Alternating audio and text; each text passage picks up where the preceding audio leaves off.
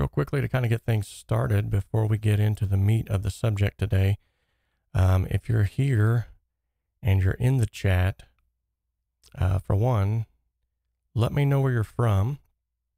And for two, just greet everybody. Show some good kind friendliness. As has already been broadcasted abroad, today's actual topic is going to be mixing bass.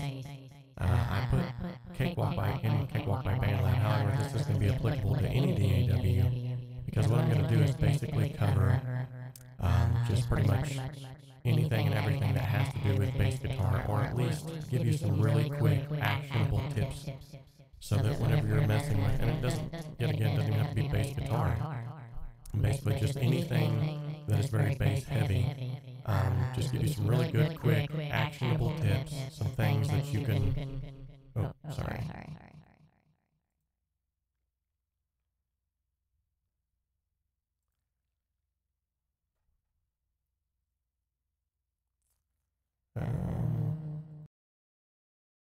Okay.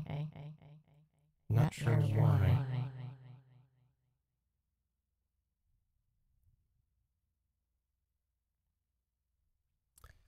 Let me see if I can, is that gone? Is the echoing gone? Sincerely apologize about that. I think I had there was like a loop on the mic here. I think is what happened.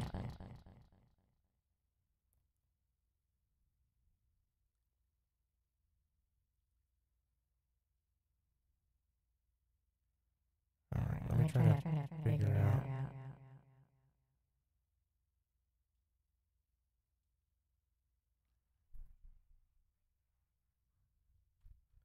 Oh wow, that sounds cool. Okay.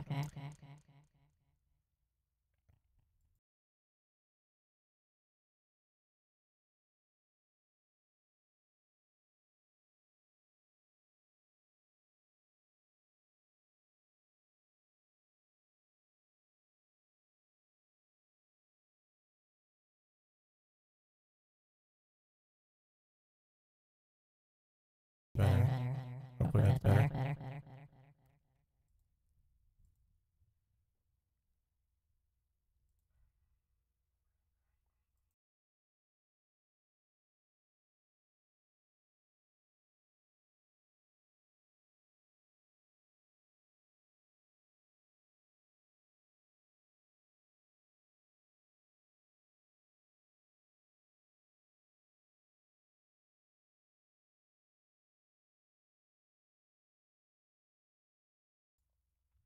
Alright, is that?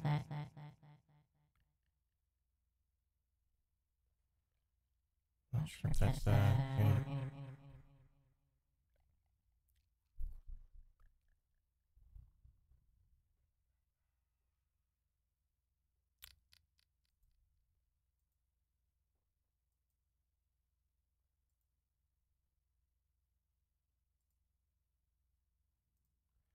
Alright, we are currently experiencing some technical difficulties.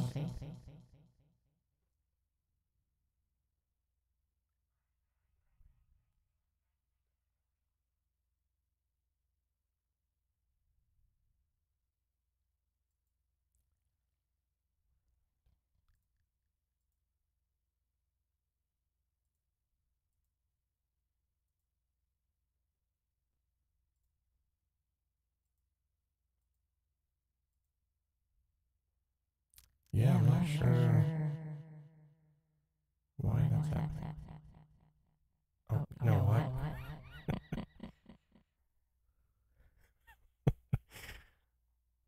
Oh, man.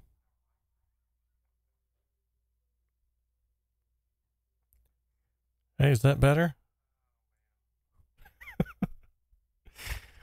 This is awesome. No, don't go anywhere. Don't go anywhere, guys. I figured it out. Oh, my goodness. Woo.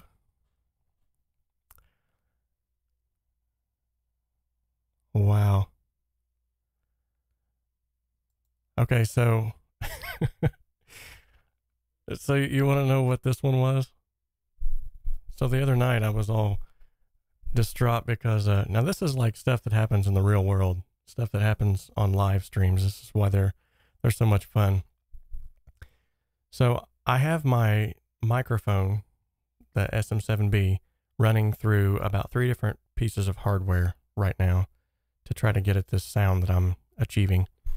And I have the very last thing in the chain is called the Virtualizer 3D. And I actually had it on a delay / reverb setting. So, yeah, you'll have that. Man alive. This stuff only happens on live videos. This is great. It's live though. You know, what are you gonna do about it? All right. So, anyway, let's go back to the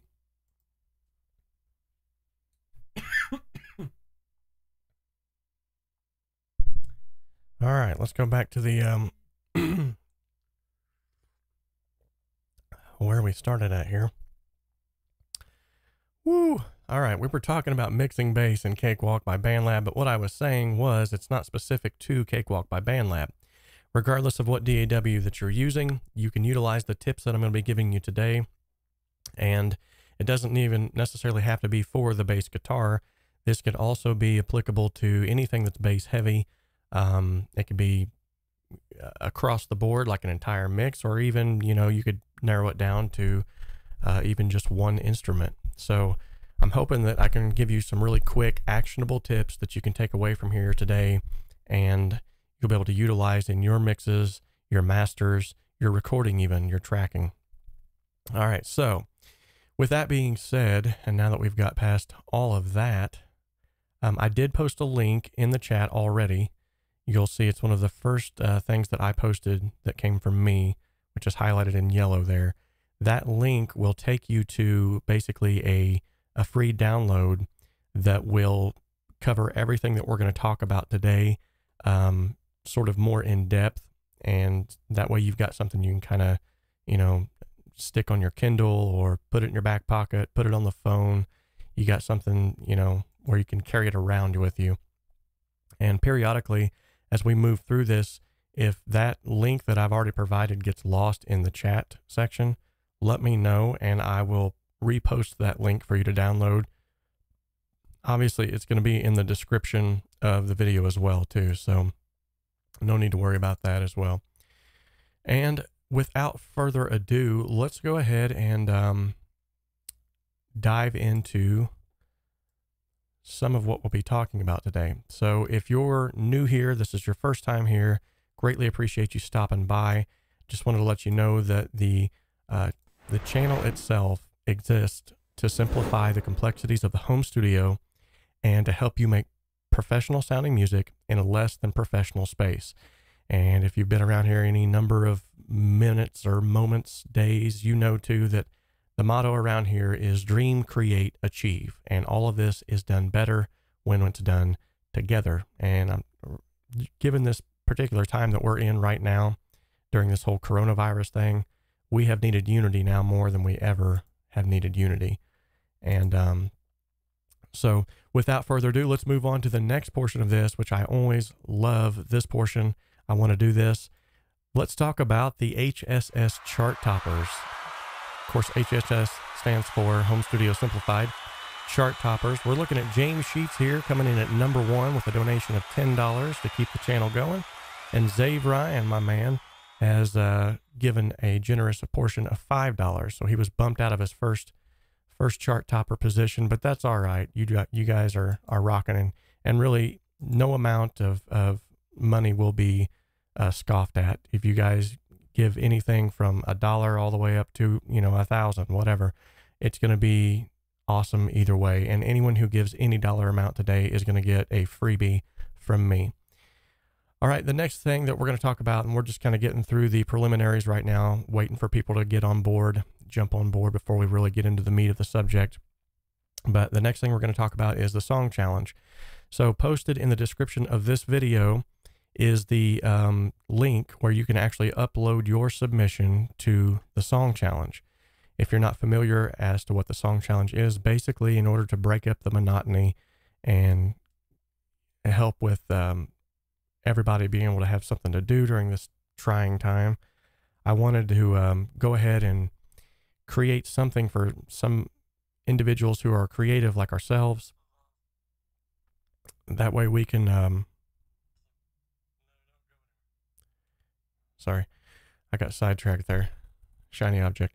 But anyway, I created this song challenge so that all of us who are currently quarantined or locked in our rooms and houses would have something to do. And it's really just a fun way to sort of interact with one another. We all get to hear each other's music styles. And so this is kind of a cool way to do that though, but you can follow that link and upload your submission there.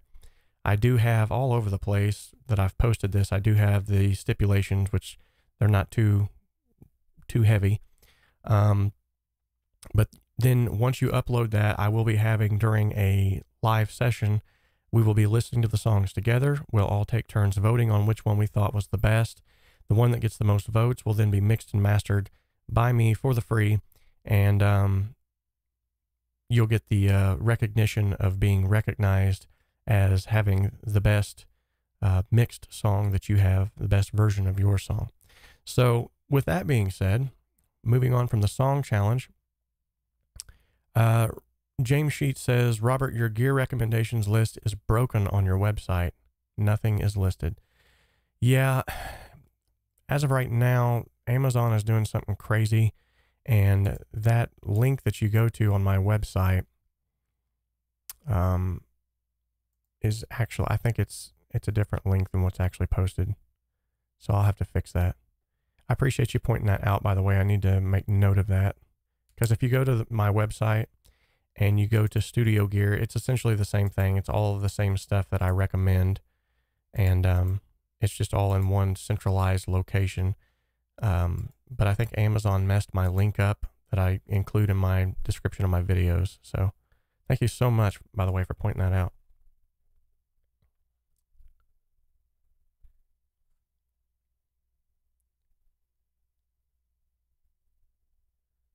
I'm sorry. I'm trying to write this down real quick. Fix link in video for gear recommendations. Okay.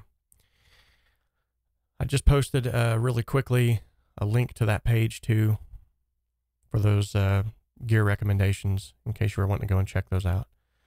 All right. So we've talked about the song challenge. We've talked about the chart toppers, James Sheets and Zay Bryan, two awesome dudes who helped out. And the way that you can get on the top of the charts is just by simply donating through the super chat, which is the small S icon that's located, if you're on a mobile, at the bottom right hand. If you're on a desktop, it'd be at the bottom left hand. It just kind of looks like an S or a money symbol. And that little slider will pop up. What that does is you can donate anything from $1 all the way to, you know, whatever you want. And then it will put your question at the very top of the stack, and it will guarantee that your question gets answered if you have a question. And also you'll be put in the chart toppers and you'll receive a freebie. So let's move on to the live chat screen. Got that looking just a little bit different today. Thought we'd kind of get something going on there and make it look a little bit different. Kind of switch things up a little bit. So we're talking about mixing bass. And as I said, this is not specific to Cakewalk by BandLab. This is, you know, anything that requires bass guitar. Zave, I am going to apologize. I am going to have to remove that explicative that you put there on the chat as I try to keep this channel as clean as possible. So don't be offended in me, but I got to do that. Okay. So moving on, we are going to be talking about the bass guitar. Now, I'm going to go ahead and pull up a session 2 for Cakewalk by BandLab. That way I can show you things if need be. But the main thing I'm going to do is I'm going to kind of talk through some things at first, just to kind of get the preliminaries out of the way. So the bass is a crazy instrument, okay? And it's one of those things that if you don't get it right in a mix, it can literally destroy a mix. And the reason why it is so sometimes hard to sort of beat into submission is just simply the fact that there's a lot of information that's going on when you're talking about bass frequencies. Now, if you're in a room, say for instance, regardless of the room's size, when a bass frequency leaves a speaker, when it leaves some sort of a source, whether that's a speaker or an amplifier, whatever it may be, a mixing board, whatever it may be, if it's putting sound into the atmosphere, that bass frequency is going to be, it's larger, so therefore it fills up more space in the room. And that's why bass traps typically are thicker than like broadband absorbers or high frequency absorbers, which tend to be a little bit thinner. That thinner material can catch the high frequencies easier just simply because the high frequencies are very small. If you look at a waveform, I'll try to bring one up here for you. Let's see.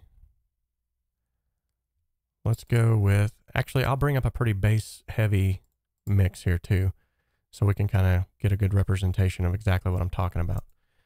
So bass frequencies are, generally speaking, large. They're huge. And when you collapse them into a small space, like a room or something like that, they take up a lot of space. Same thing in a mix. Your mix is essentially kind of like a room in and of itself, so to speak. And so what happens is the bass frequencies, because they're so large, because they take up so much information, when you get too many of those bass frequencies in a mix, they have a tendency to like drown one another out. They have a tendency to fight one another. And that's where a lot of times our undefined bass sounds come from. So just real quickly, if I go to the desktop here, this is a mix that I'm currently working on with an artist, Adamental, and the reason why I chose this mix in particular is simply because it's very bass heavy. It's the genre that it's in. He is a Christian hip hop artist, and so this hip hop is very bass heavy. So I'm going to show you some things that I have done in this particular mix to try to tame that bass beast, to try to get that bass kind of tamed into submission, so to speak. Real quickly though, let's listen to where the bass is setting now in context with the mix, and then you can kind of hear it for yourself exactly what I'm talking about. So I'm going to go ahead and hit play on this and just let you kind of listen to this for a moment. Let me make sure that I got the volume up here so it's not too loud.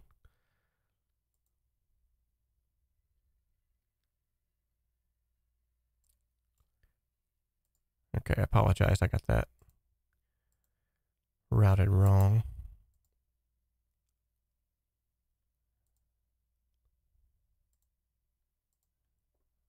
Okay, let's check it out.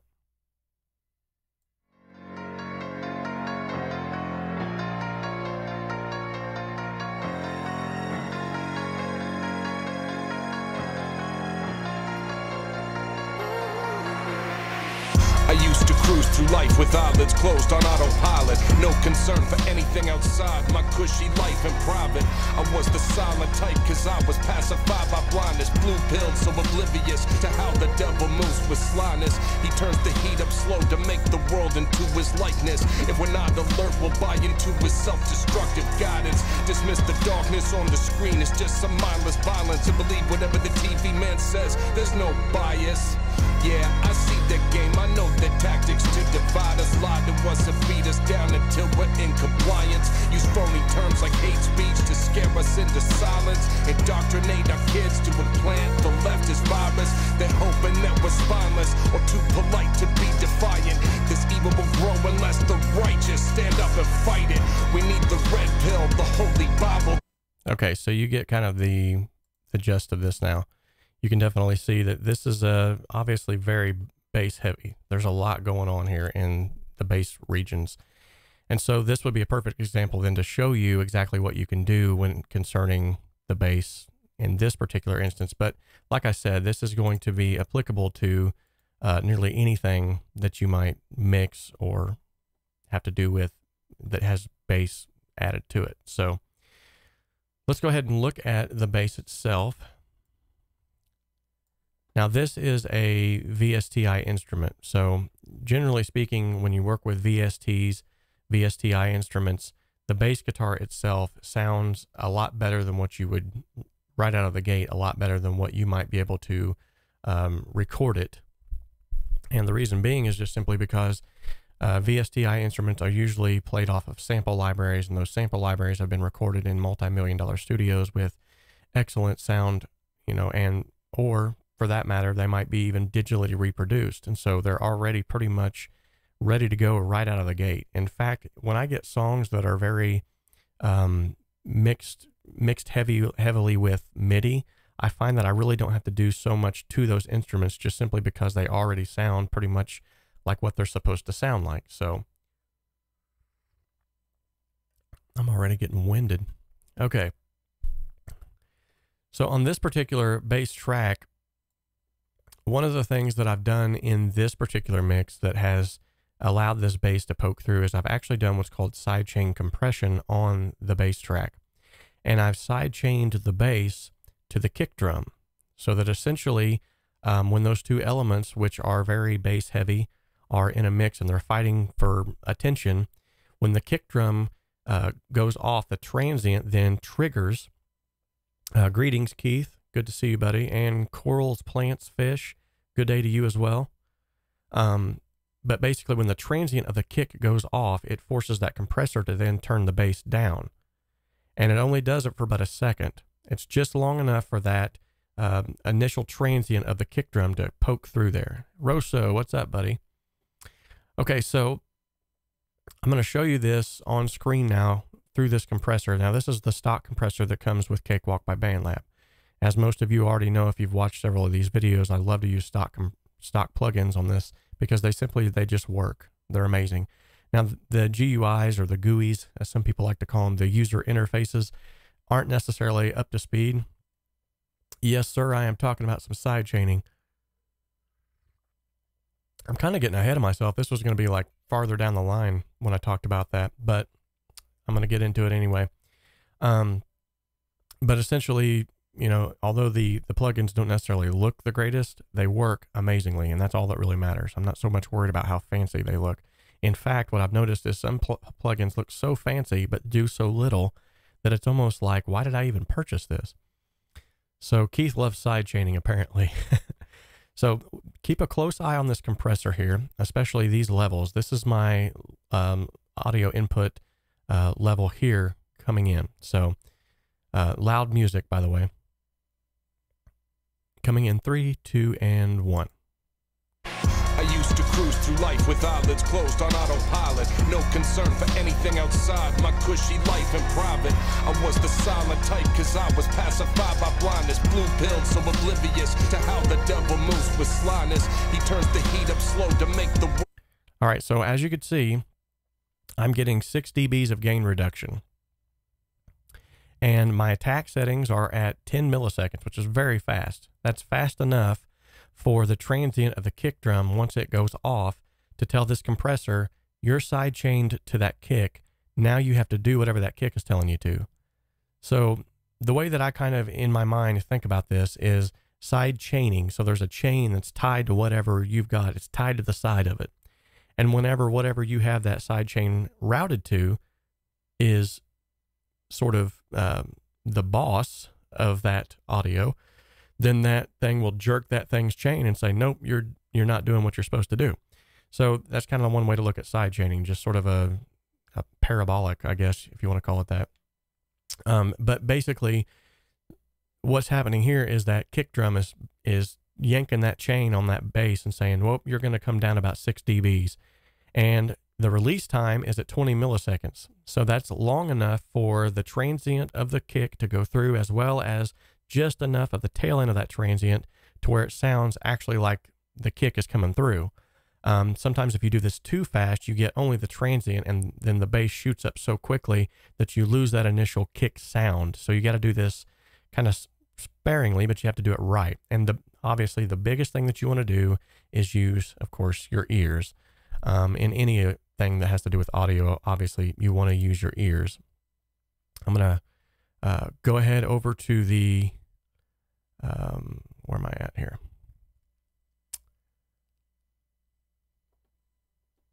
Okay, so yeah, that's side chaining. Sorry, I was checking on the comments real quick.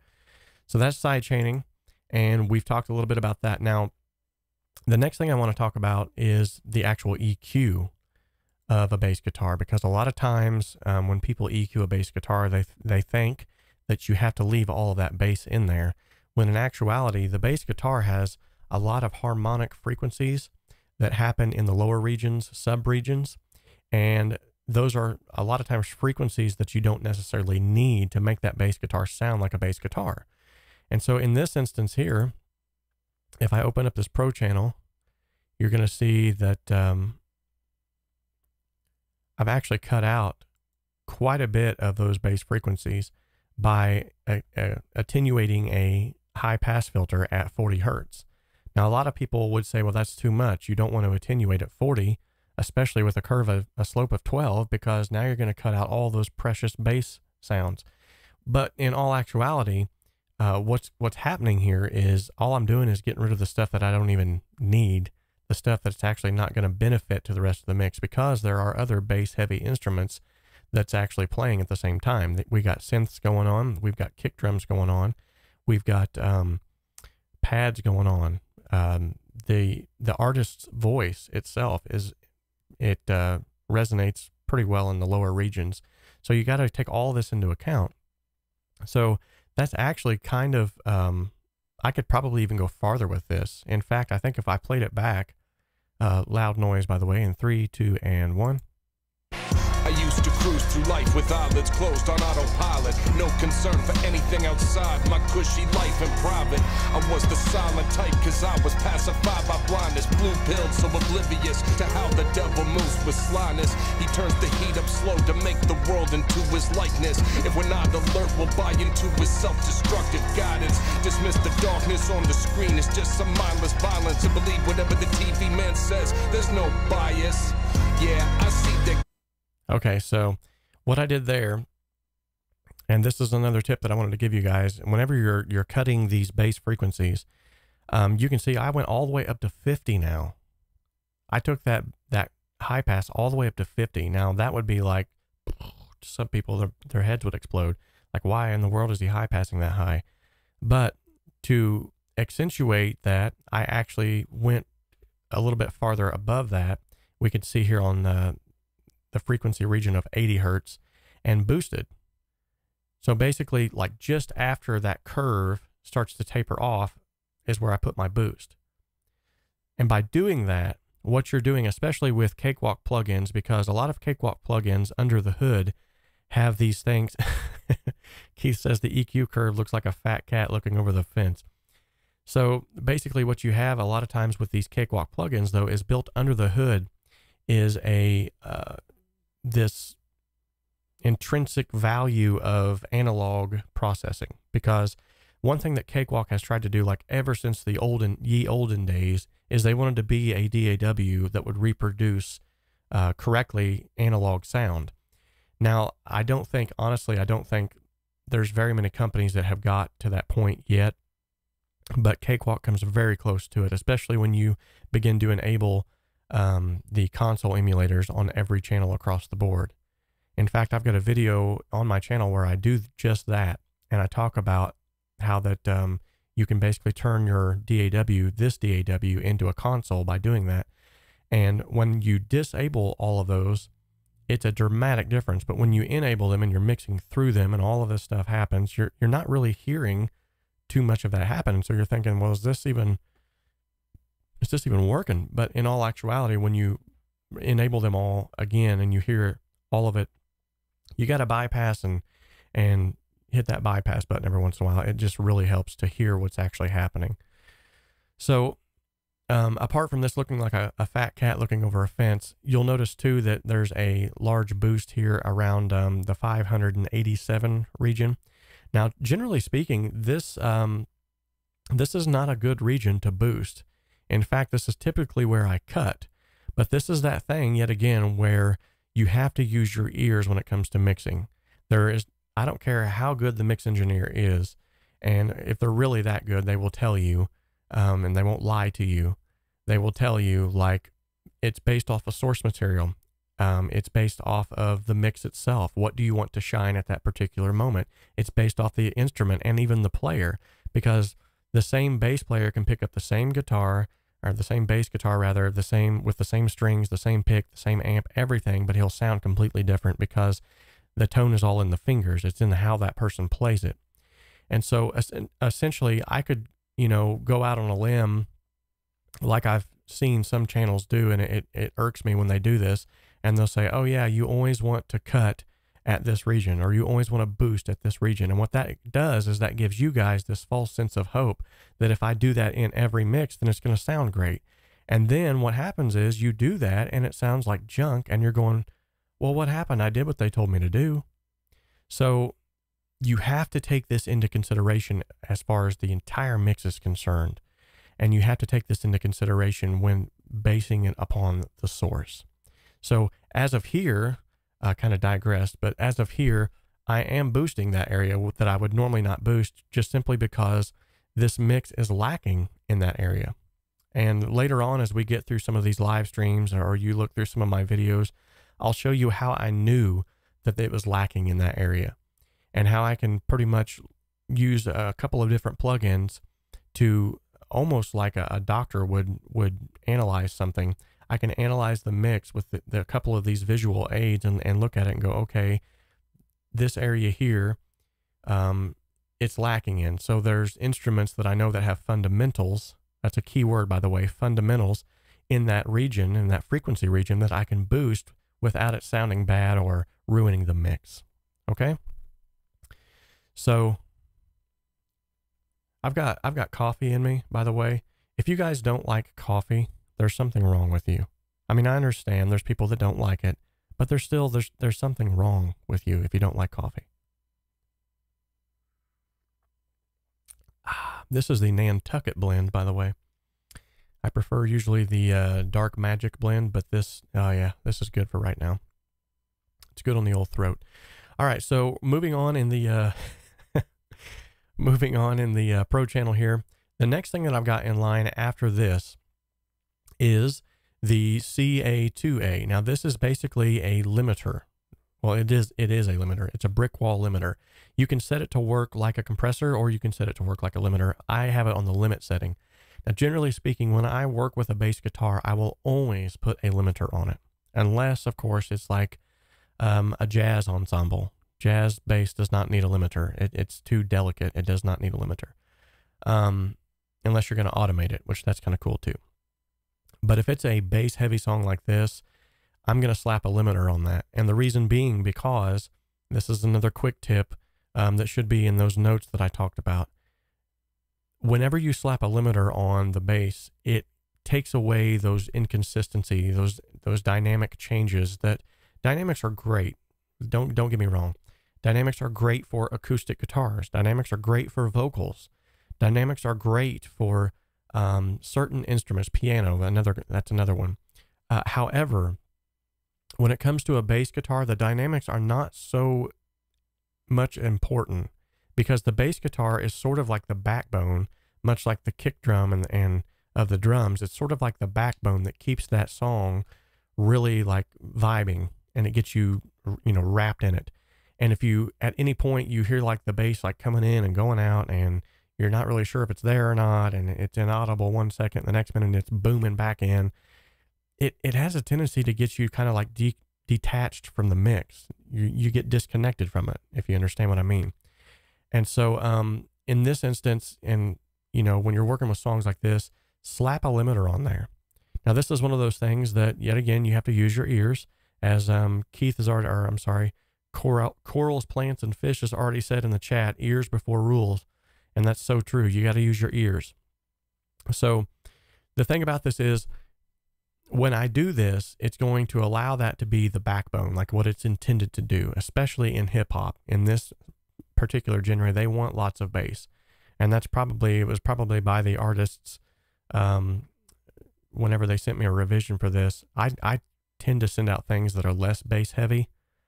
And then they can tell me later if they want more bass, just simply because I don't know what people are listening back to on sometimes.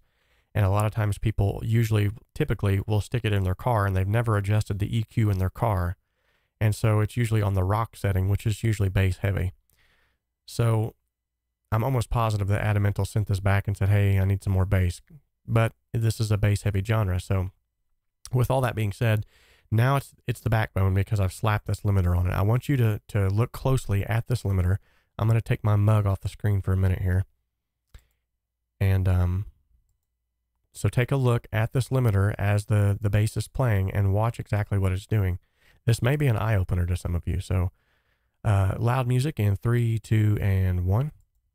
I used to cruise through life with eyelids closed on autopilot. No concern for anything outside my cushy life in private. I was the silent type cause I was pacified by blindness. Blue pilled so oblivious to how the devil moves with slyness. All right, so as you can see, that limiter is being crushed. But if you noticed, the limiter was also pretty much maintaining a steady needle right in the center there at around -2, -3 dBs. So what's all that about? Why is that cool? Well, like I said, that's causing that bass guitar to do what it's intended to do. It's causing it to just basically ride right through there. So I know some individuals, like even last night I had an individual, I think it might have even been John, was talking about the bass writer and vocal writer plugins by Waves. As much as I'll zip my mouth about Waves, but as much as I have seen those been put to use, and they do work, don't get me wrong, they do work, this will do so much more in terms of keeping things level.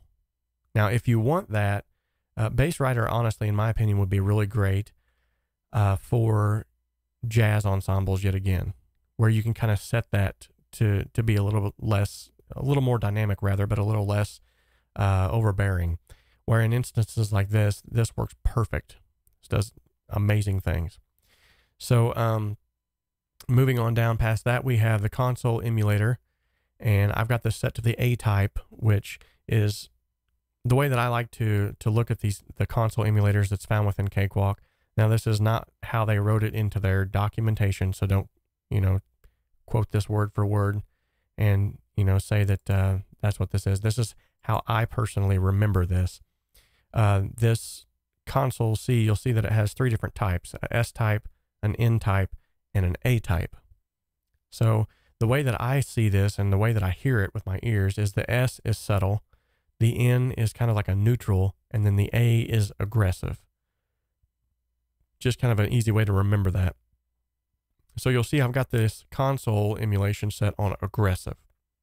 And generally speaking too, when I use one console emulation, I try to use the same console emulation across the board. That way it kind of gives this consistency. Now, I don't have the drive turned all the way up on this simply because this bass guitar is already very gritty and grungy kind of sounding. So I didn't necessarily need that. Another thing that I would make mention of that's not typically normal is the fact that this bass was sent to me in stereo. Now, a bass guitar is a mono instrument. It does not need to be in stereo. So the fact that this is in stereo, that they sent it to me like that, lets me know that for whatever reason, that's how their program recorded it. Now, I could get all like overboard crazy about this and say it has to be in mono every single time. But yet again, like I spoke of the other night, there's really not any rules when it comes to this stuff. And that's one of those rules that definitely can be sidestepped. So, all right. So let's go to the chat section real quick, because I think I've got some stuff that's coming up in there. Maybe I could answer some questions or at least jump on and kind of chat with you guys for a minute. I've kind of rambled on about the same bass track for a minute. I want to kind of bounce back and forth. Okay, so Keith says, very confusing for me. I'm not sure what comes with BandLab anymore. Oh, that's right. You guys are talking about the stuff that's coming in Cakewalk. Okay.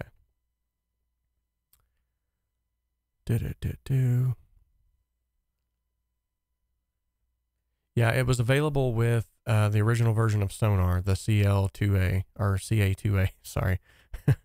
There's so much alike. I also acquired mine, Keith, during the Gibson days, along with many other plugins that a lot of people, when I'm giving these tutorials and stuff, they see those plugins, are like, dude, where did you get that? I need that. And I'm like, I'm sorry, but you can't get it anymore. I'm sure there's somewhere where you can buy them, but I'm not sure where. What does the tolerance do? Oh, okay. So I did a very in-depth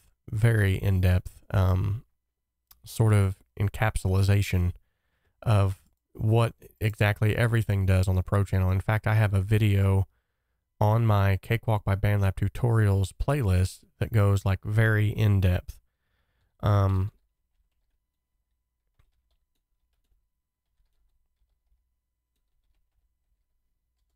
However, basically, so if this was a real console, let's take it into these terms.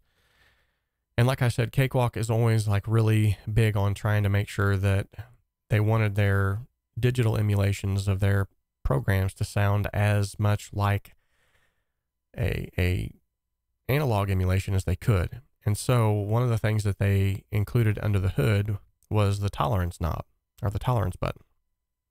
And so basically, if this was like an analog circuit, and this was a mixing board, it would have what is called a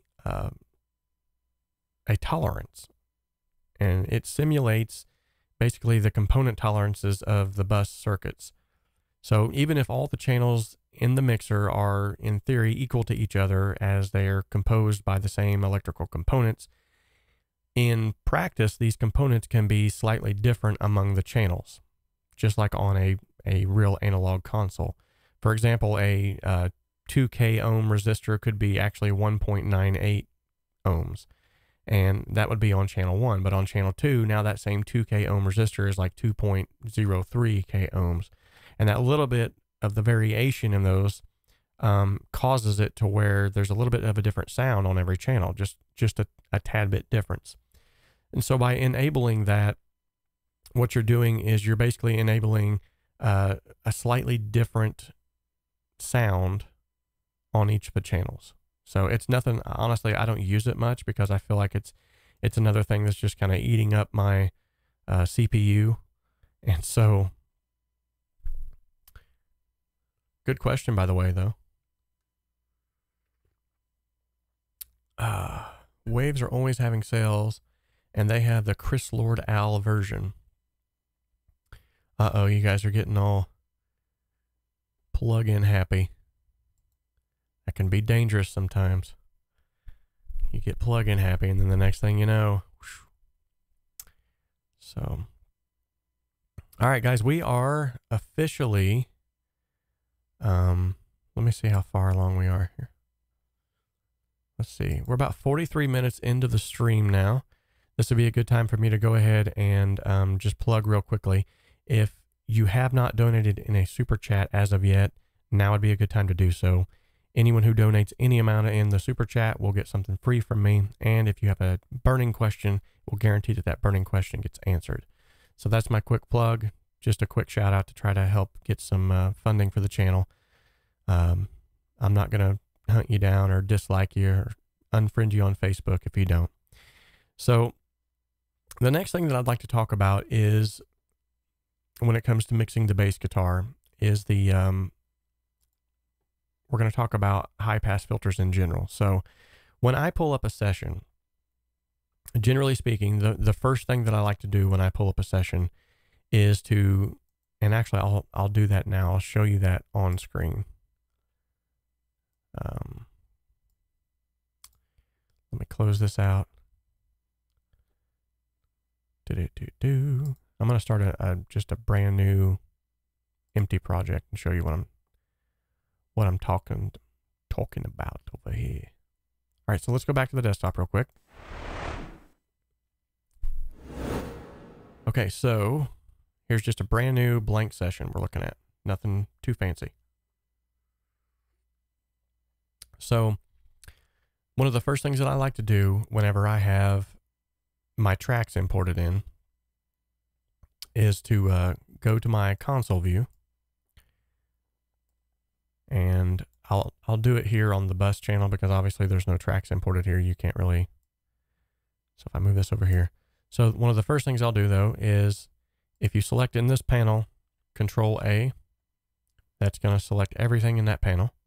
Hold the control button and push this little triangle here for the Show Hide Pro channel. That automatically brings them out. Okay. Are you following me so far? Good deal. And so now I'm going to hold the control button still while all these are enabled, and I'm going to enable every one of them. Okay, so one thing that you can do with the EQ section of this that not a lot of people know about is that you can actually copy and paste from one EQ channel to the next. Now, let me show you what I'm talking about. So it don't work in here. So if I was to try to hold the control button, click and drag here, it's not going to work. However, if I go up here to the small panel and hold control and click and drag, boom. As you can see, it has migrated that over. So yeah, it's just, I don't know why you can't do it on both levels, so to speak. But yeah. So boom, there you go. Now, with that being said, what I will do, typically speaking, when I open up a session, I will almost always, just right off the bat, every single track will get a high pass filter.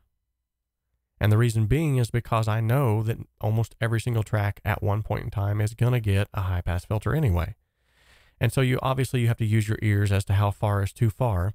But when every single track has that already enabled, you automatically begin to remove some of those elements of that muddiness that could have, disheartened you or caused you not to hear something properly. Because when those bass frequencies are flying around, man, it's hard to hear a lot of those mids and some of those low mids. You start making mixed decisions based off of what you're hearing, and then all of a sudden you go to the bass, you start mixing it, and now it doesn't want to come into subjection, and you're like, what's going on here?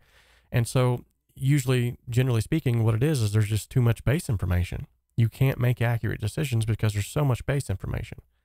So by just putting a high pass filter straight across the board at about 40 hertz on everything, just right off the bat, you can eliminate a lot of that mud right off the bat too, and then you can get into a better position to start mixing properly. Actually, I think there is, Rosso, in response to your question. So if I leave this open, I think you can right click up here, or is it here? Let's see. EQ and plot. No, that's not it. One of these, I believe, allows you to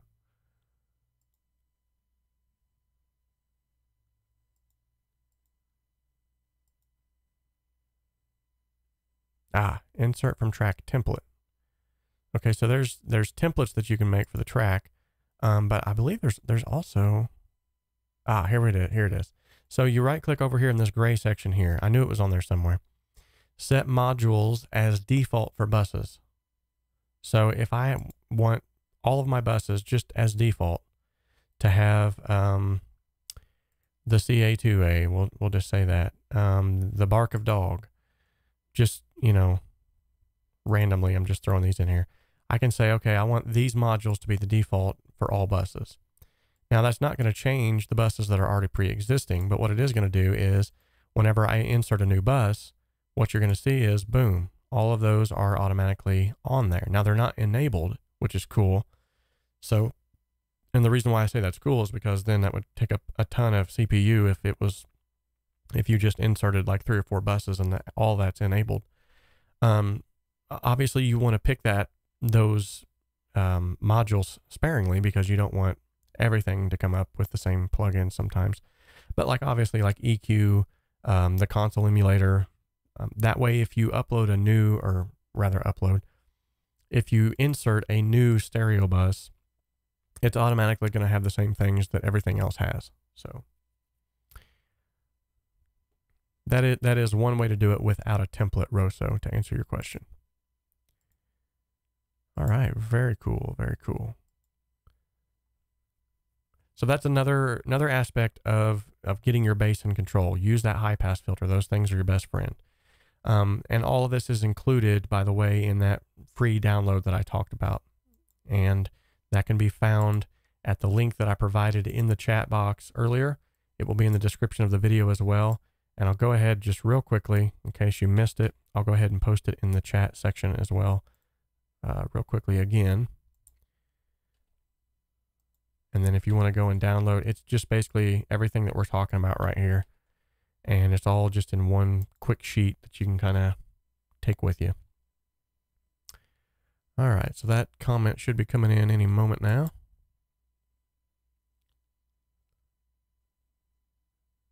There it is. Yes, yes. Hold control, and that will allow you to move those from one place to another.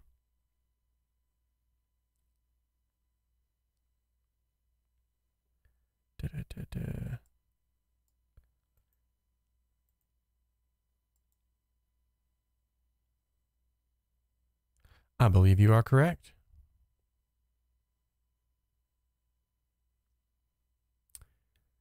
Yeah, I believe you are correct about the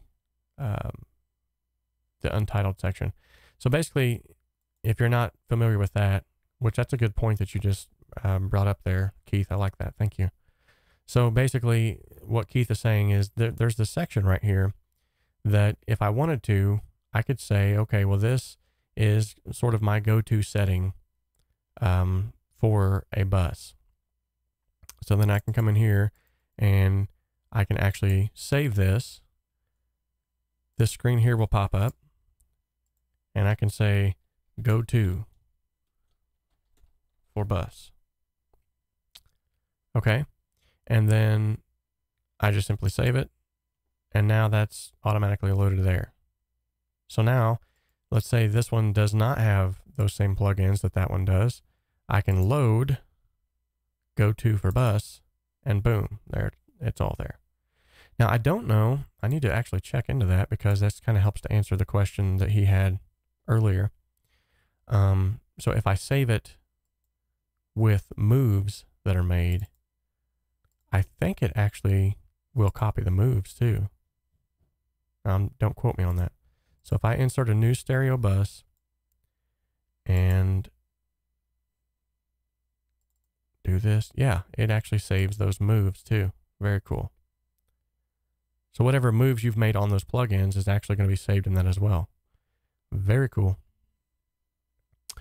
All right, moving on. We're going to talk a little bit more about, let's see.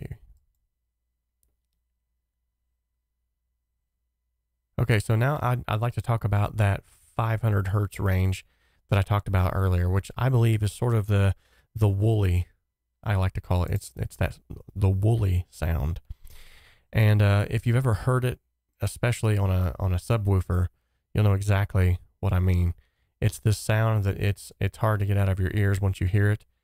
And it's one of those sounds that you don't really want to hear, but you hear it anyway. And it's like this, some describe it as woofy, some describe it as woolly, some describe it as, there's a lot of descriptive terms for a lot of things, but it's basically a sound that you don't want to hear. And usually 9 times out of 10, it's found around 450 to 500 hertz. And what you can do is just do a wide cut in that area and just kind of dip it down a little bit. And it should bring a little bit more intelligibility to the bass.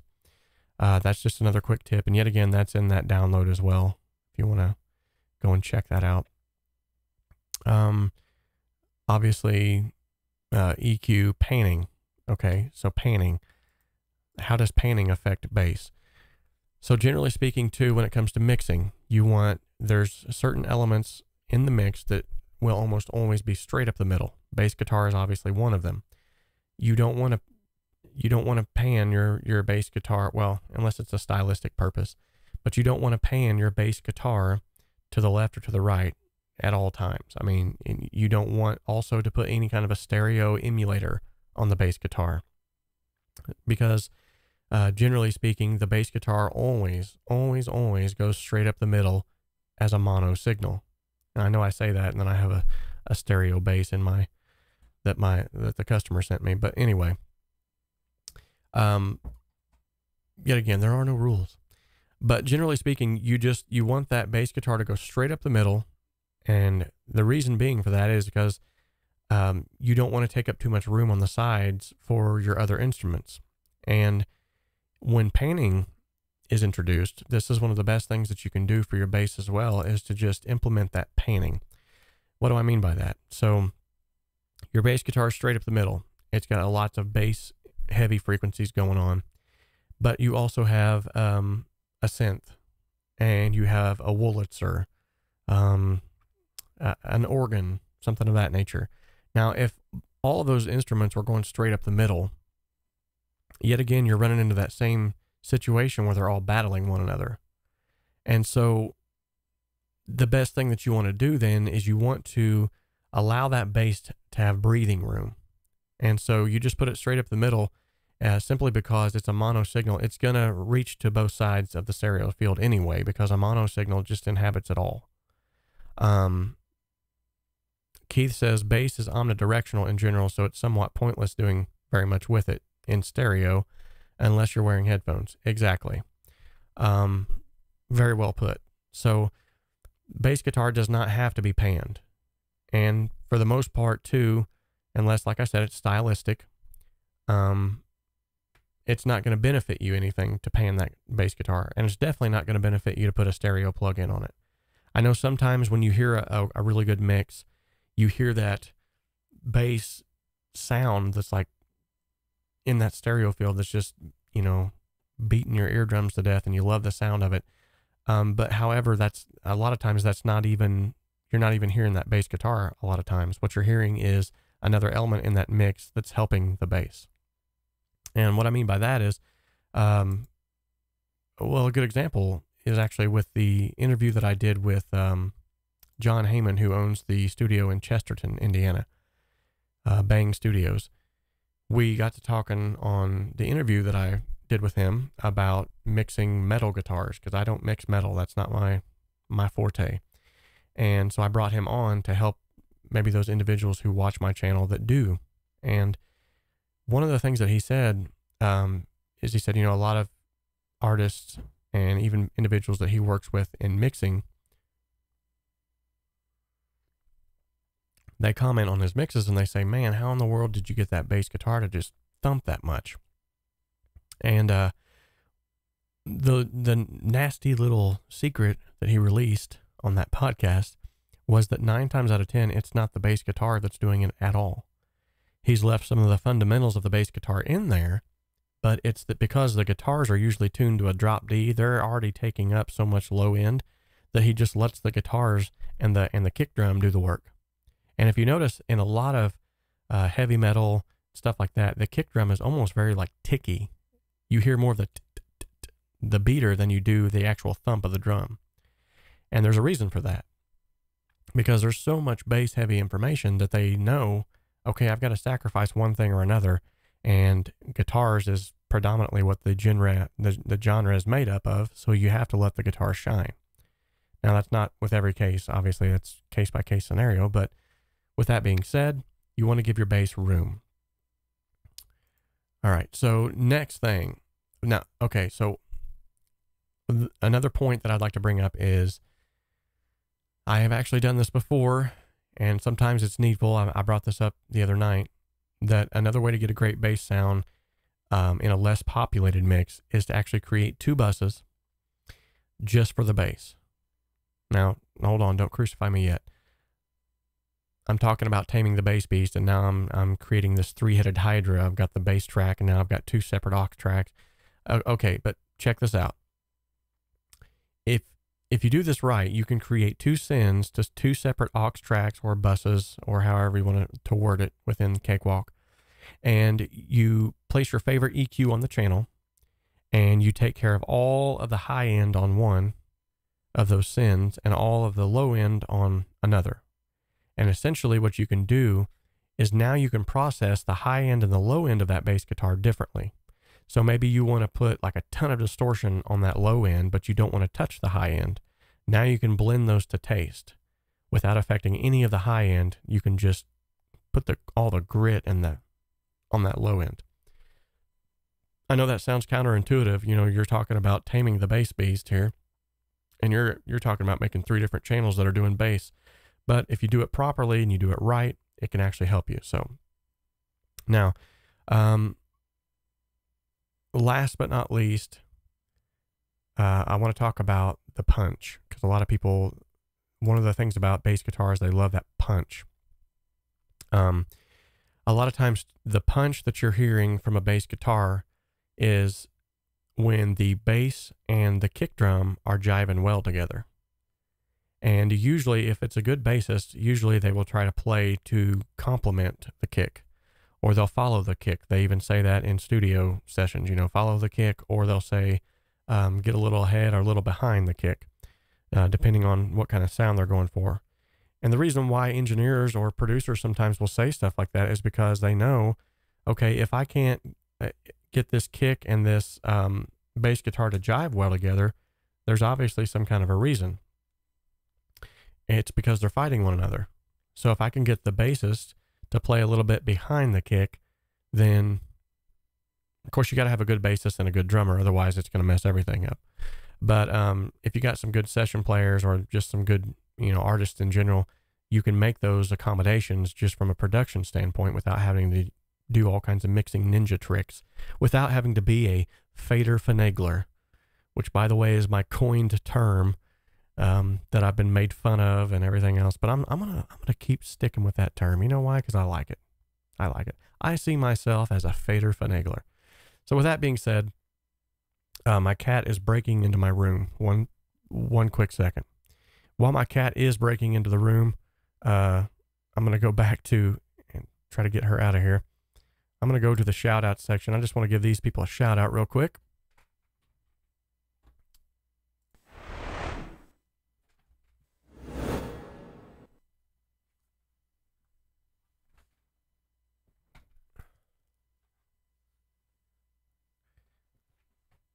Oh, you gotta love live shows. Okay.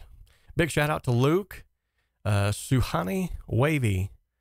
I can't say that name. Kuka Barava, Rob, Roberto, Lahiru Hirotarachi.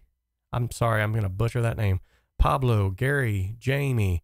Thank you guys so much for subscribing. You guys rock. Appreciate it. And stick around. I'm gonna try to have a ton more stuff that's gonna help you guys. So what this is all about.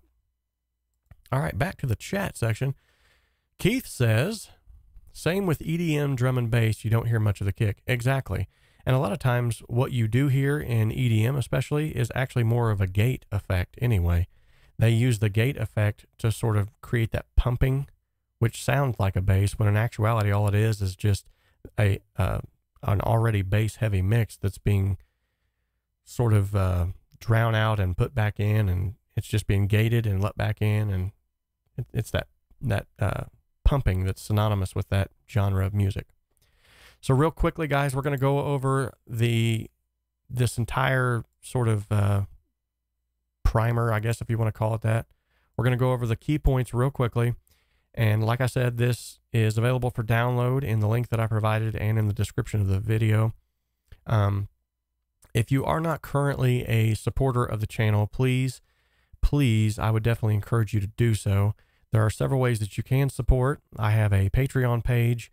I have several products in the description of this video that I am selling, personal products that I've made. And I also have several affiliate links. So if you want to purchase anything through those affiliate links, I'll get a small kickback from that. That's another way. Super chats, PayPal me.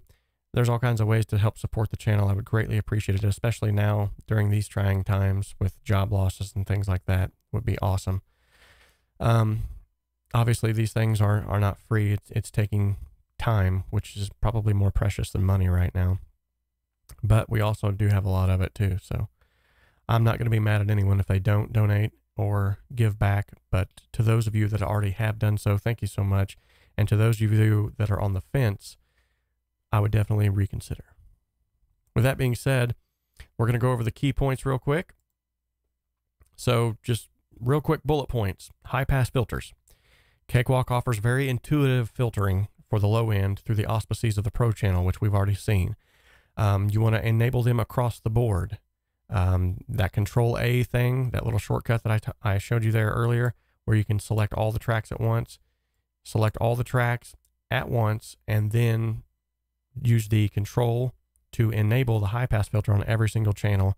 Obviously, use your ears to determine how far is too far per the source material. You want to focus on the fundamental frequencies. That is important. Every recording will be different, but generally speaking, the bass guitar's fundamental frequencies are around the 70 hertz range. So anywhere that you might boost around in that range, you're usually going to find that fundamental frequency, and everything below that you can usually cut, which will give you some room. Use a wide cut, about -1 dB, -2 dBs, with a Q of around 0.5, a very wide Q, around the 450 to 500 hertz range to remove those woolly sounds that you get, that muddiness, the muffle. Some people call it like a sock on the speaker, or someone pulled a blanket off the speaker. Whenever you dip that out, you'll hear it audibly. Now, if it's not a problem when you dip that out, you won't hear it, then that's fine. Just don't worry about it. And then we also talked about side chaining the bass if need be to the kick drum. And so, which, by the way, in my course, Compression Simplified, I go in depth and show exactly how to do that, as well as other techniques that deal with compression. And then we also talked a little bit, not much, about psychoacoustics and how that certain plugins can actually give the bass the perception of loudness without it being louder.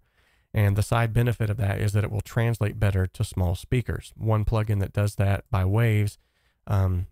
See, I'm talking about Waves, even though I have something against them a little. But one plugin that does that by Waves is called Max Bass. It's been around for a very long time. And by putting just a little bit of that on your bass guitar, you can begin to hear the bass come through on laptop speakers and even on iPhone speakers. Even though it's just a single mono source, you can actually hear a little bit of bass coming through. As long as you don't overdo it, it won't get too crazy. And then saturation and distortion is your best friend, because that not only plays on a small portion of the psychoacoustics, but it also plays a huge deal in the harmonics.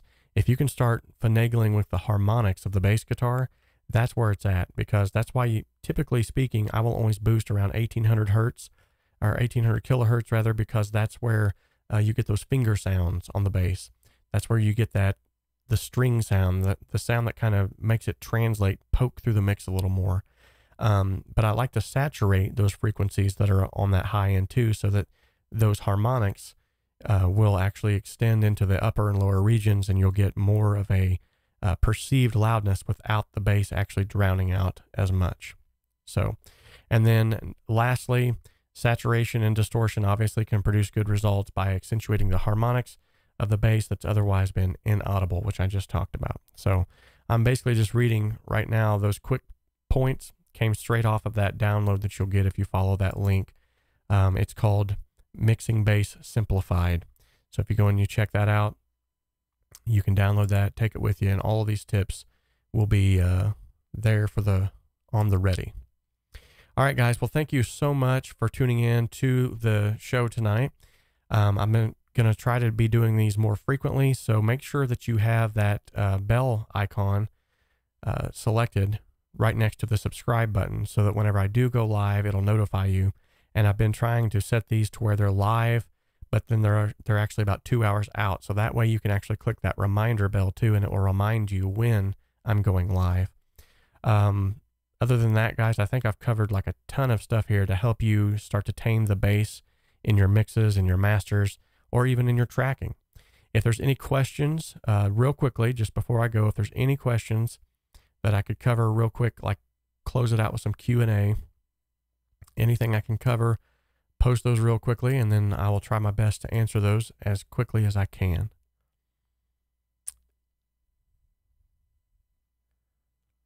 All right, I'm going to go ahead and hang out here for a second. Zay, thank you so much, man. Thank you so much. Oh, by the way, I don't think I've even told you guys about this, okay? Okay, check this out. So on the Patreon page, I am doing something different on my Patreon page than I have seen anyone else do. I always try to think outside the box and try to do things a little differently. And just like with what I'm doing here right now, I always try to think too about, we're in a home studio. We don't have access to some of these thousands of dollars of gear that other people have access to. However, just like in our motto, dream, achieve, dream, create, achieve, we all do it together. Okay. Now here's what I am doing. This is I get all fired up when I talk about this. Now, as of yet, I don't think anyone's really caught on to the idea. So check this out. I'm going to make this pitch real quick. On my Patreon page, what I'm doing is I'm going to try to get, I have different tiers. So you're like, actually, you know what? I'll just pull that up real quick. I'll explain it while I'm going through it. I think you guys will actually see, you'll see kind of my thinking behind this, and you'll see how cool this could be. And I'm not just saying that because it's my Patreon page. I'm literally, I think this could be very cool. All right. So if you go to the Patreon page, so inside of Patreon, obviously, if any of you have been there, you know kind of how it works. You have, certain things that you, by opting in, you get access to certain things like posts that only Patreons get, or patrons get. You get access to things that other people would normally not get access to. I'm sure you guys are all smart enough. You've been there, done that. You've seen it. Okay. But here is the difference with my page from others. Okay. I want to show you this. Check this out.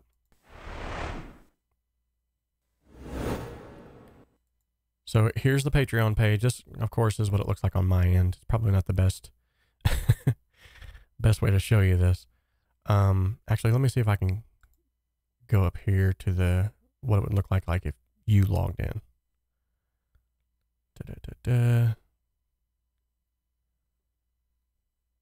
Let's see.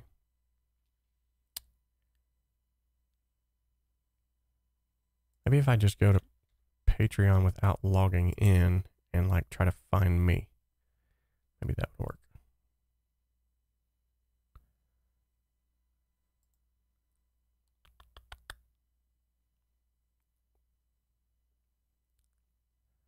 No, that's not what I want to do.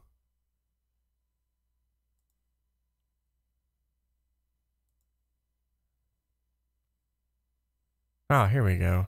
View your public page. There we go. Okay, cool. Here we go. All right, guys, I'm getting all excited talking about this.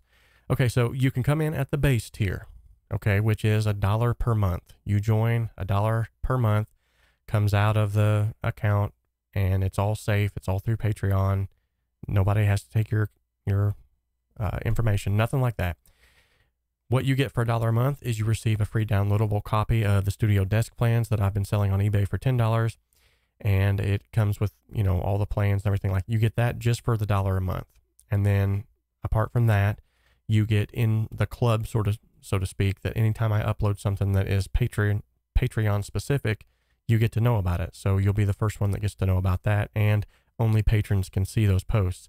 And I'm going to try to put things on there like behind the scenes, like how I record these and how I do my podcasts and how I prepare for interviews, how I prepare for a podcast, just some stuff that I think, or how I record electric guitars, just anything that I think might be cool. Okay. But then when you step up to the bronze tier, okay, by doing this, you get a copy of the Creating a Song Step-by-Step video set series, which is normally $47. And then you also get one entry into the monthly drawing for random gear once I reach my goal. Okay. So once I get enough patrons that are subscribed through this tier system, that I'm getting $500 or more a month, I'm going to say at $500. And the reason for that is because, so if most home studios, like $500 is pretty much like the highest end thing that we'll probably ever be able to purchase. And I'm not saying ever be able to, but usually it's like, that's a big purchase for us. Maybe not for like $1 million studios, but for us, that's a huge purchase. And so $500 also is a pretty good price point to get something really killer. So if I can get $500 a month, I will then scour the internet for what I feel like is probably the best deal for home studio owners like yourselves. And then I will purchase that with the money that I've made from Patreon. I will then do a review on that piece of gear, so you guys will get to see how I would use it, its strengths, its weaknesses as I see them.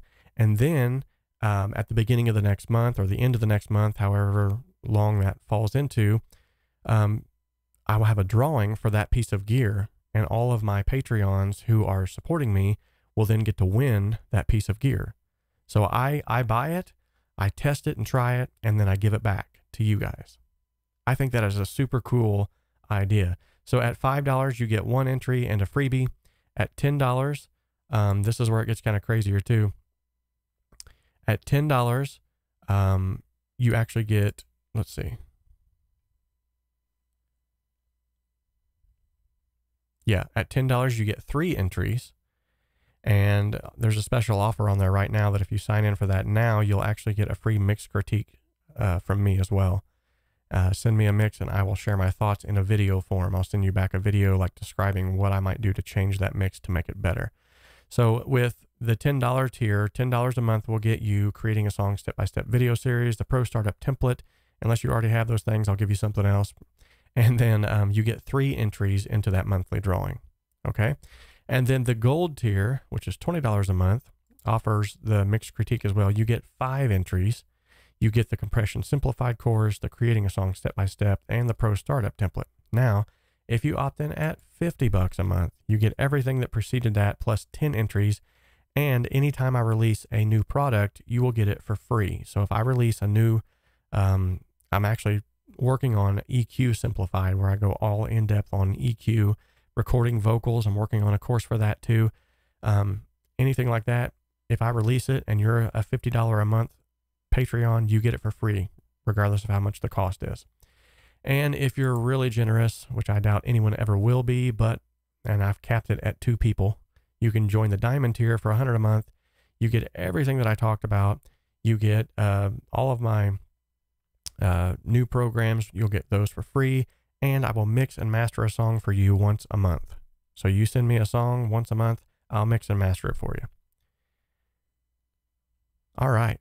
So I think that's pretty cool. I mean, I don't see a lot of people doing that where they actually use that money to buy cool gear, review it, and then give it back to their Patreons. So you guys would already, not only would you already know what you're going to get, but then also you would be able to see it in action. You would kind of know its ins and its outs. And so, all right, I've went on about that enough. Very, very cool. Once again, thank you so much to the chart toppers, James Sheets, Zave Ryan. As of right now, we've got no one that has bumped them out of their positions. They plan on holding those positions tightly. So we are going to go ahead and end this stream. Once again, I appreciate everybody who has come on board, all of the awesome questions that we've had, all of the awesome interaction that we've had. And I hope more than anything that you have learned something, because to me, that's what all of this is truly about. All right, guys. So until next time, remember, this channel exists to simplify the complexities of the home studio and help you make professional sounding music in a less than professional space. I'm your host, Robert McClellan, signing out. Love each and every one of you, and I will talk to you later.